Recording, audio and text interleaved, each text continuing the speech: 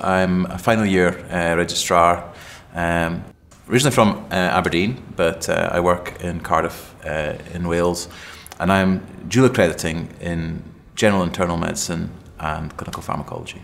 My name's Emma Morrison. I'm a trainee in clinical pharmacology at the University of Edinburgh and in NHS Lothian. I'm halfway through my training, but I've taken 3 years out of programme to do a PhD, and I'm dual accrediting in general medicine and clinical pharmacology with a subspecialty interest in toxicology. My name's Dagan. I'm from North London and I now work in South London at St George's Hospital, where I'm in my last 2 years of training as a registrar in clinical pharmacology and intensive care medicine. For myself, I was looking for a specialty that had clinical input, so there's a general medicine aspect to it. I'd still be involved in clinical duties looking after patients, which I enjoy. But also I wanted to do something where I had the opportunity to get involved in teaching, both at kind of undergraduate, postgraduate level. Lots of opportunities for that in clinical pharmacology, and also possibility for research and getting involved in that as well. And it's a very kind of wide specialty. There's lots of different areas, toxicology and cardiovascular pharmacology and things. So that's why I went for it. How about you, Emma? Have you a similar story? I had a bit of a sort of a strange route into it, and it was a bit of an 11th hour decision, really. I always knew that I wanted to be a clinical academic. I'm quite mathematically minded for medic, and it just so happened that I was on a general medical post-take ward round with a rather eminent clinical pharmacologist, and I found out that was actually his training specialty. And during the course of that ward round, he managed to convince me to apply for that training specialty 1 month later. So it was a really last-minute decision, and it's quite strange looking back now. The number of people that I now know are clinical pharmacologists and study clinical pharmacology and have contributed a lot to the specialty. I don't think that I really knew that's what they did.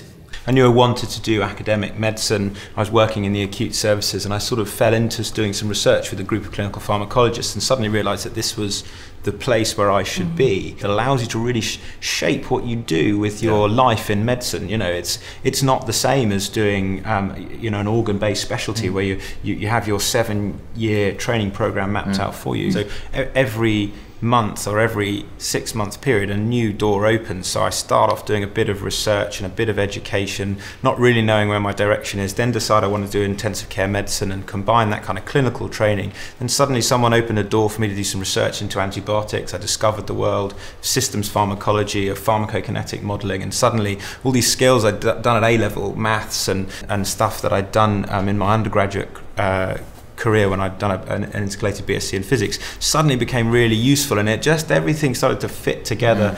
And the further I've got on through my career, the things like the opportunity to involve myself in policy has started to open up, and I'm involved obviously in the Drugs and Therapeutics Committee at the hospital, which I'd never even heard of when I was a junior doctor, but suddenly involved in those decisions about what drugs we use for our patients in the hospital, why we choose them, and what things we need to be careful of. And therefore the possibilities, as you said, are just are limitless, because as I said, that's the whole of medicine is essentially pharmacology. And you have this ability, I think, also, as you were saying, to influence, make quite profound influences, whether on a local level with the Drug and Therapeutics Committee and even up into national or international level, in improving care and things like that. And I think in that aspect, clinical pharmacology, it kind of supersedes like organ-based specialties. You know, it's not restricted, so we can kind of go above that almost. And I think that's a great interest. I was always really affected by if you're dealing with a patient, that's an N of 1, but you can make decisions and influence policy and prescribing practices at a much higher level.